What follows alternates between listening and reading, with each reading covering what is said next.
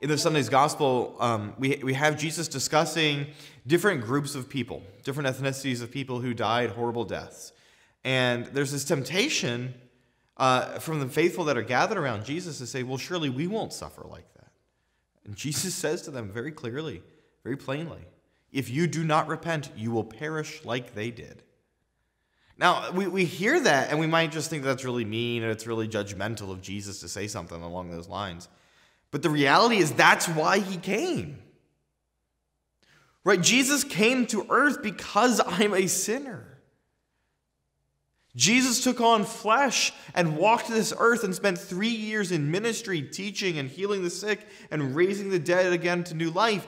He spent all this time on earth. He went through his passion.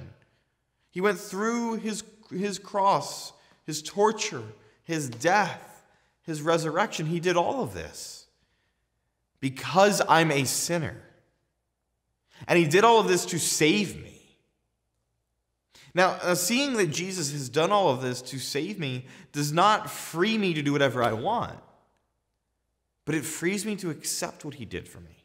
See, the word repent, it means this. It means to turn. It's a physical turning of your back on sin to face God again. To repent doesn't mean to say, I'm sorry. To repent means it includes that I'm sorry. It includes contrition. But it also includes a turn of my heart. It includes a change in me. Right? As the devil takes the good things and twists them into sin, to repent is to untwist them. Right? To repent is to say, I am a sinner and I desire to be righteous again. And to untwist what the devil has twisted. To untwist what sin has done to me and my life. So when Jesus looks at us and he says, surely, if you do not repent, you will perish as the pagans did before you. It's not judgmental. It's not harsh. It's not even stern. Actually, it's again his invitation to come to him.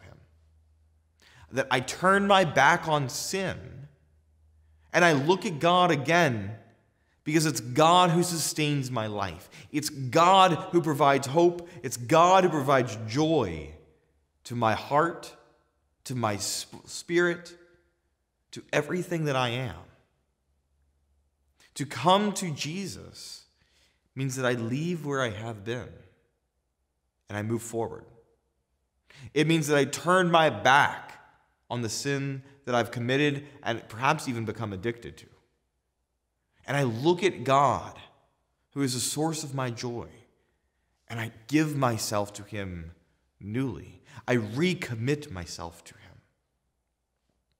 This call to repentance is just a reiterance of Jesus' invitation, come to me.